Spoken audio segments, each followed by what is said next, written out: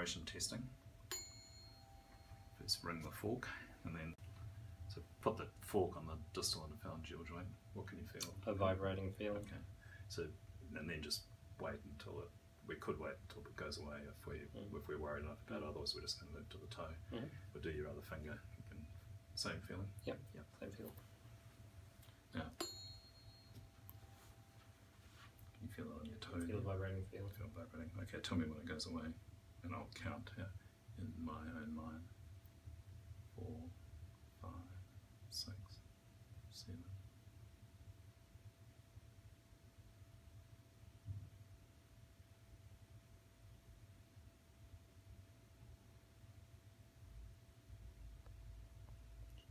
Gone now. Gone. Okay, so that's about 20 seconds.